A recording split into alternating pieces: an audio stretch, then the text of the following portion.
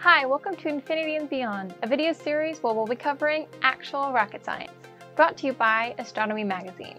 Each episode will take a brief dive into a different cosmic topic, covering it from the basics to the latest research. My name is Abigail Bolenbach, and today we'll relive the Voyager's grand tour through the solar system.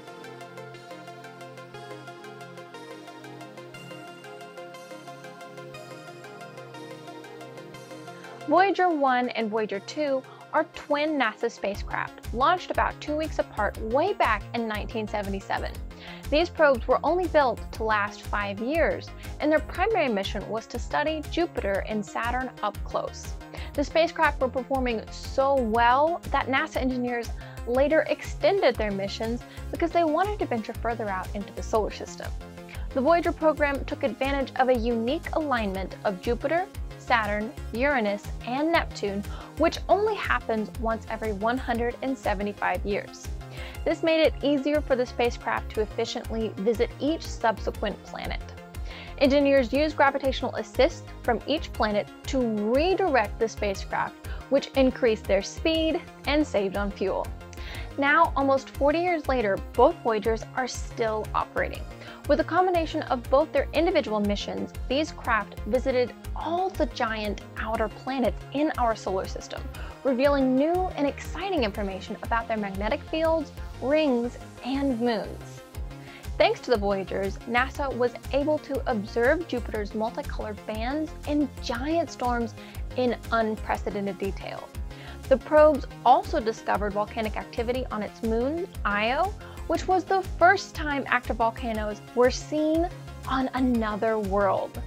As Voyager 1 was inspecting Saturn, it flew past Saturn's moon Titan and discovered that it has an extremely dense atmosphere.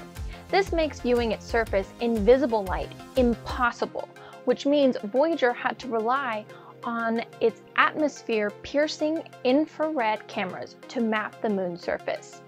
The spacecraft also found that Titan's atmosphere is mainly composed of nitrogen, like here on Earth. After its trip to Titan, Voyager 1 found that Saturn produces more heat from its atmosphere than what it gets from our Sun.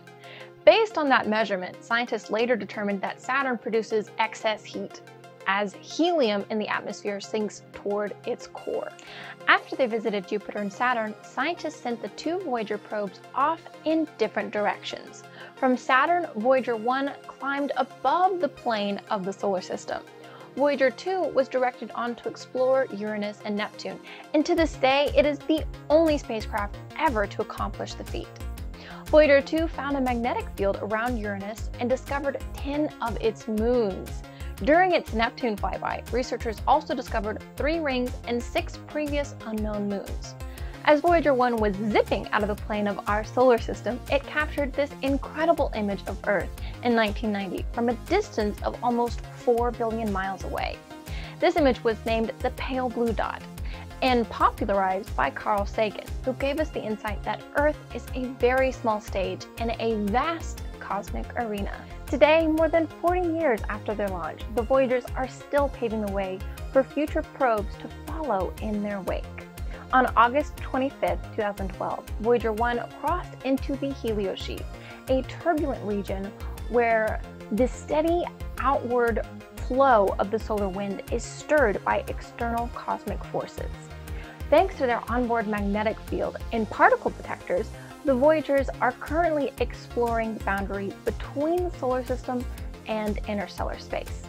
This is called the heliosphere, a spherical boundary encompassing the Sun. This region is still influenced by the Sun's magnetic field and solar wind.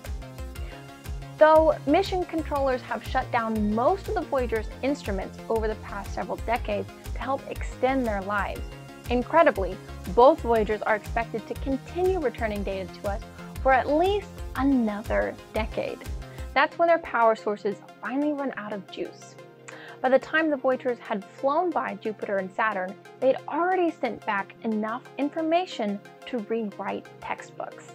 The fact that they continue to operate has only further revolutionized our understanding of the solar system in new and unexpected ways. What's more, Each spacecraft carries a greeting from the people of Earth to any extraterrestrial life form that might bump into one of the probes during their adventures outside of our solar system. Both of these Paramount spacecraft have spent their lives exploring new and uncharted territory, and for as long as they can, they will continue marching onwards, because the universe sure won't slow down for them to catch up. Remember, there is no limit when you're watching Infinity and Beyond.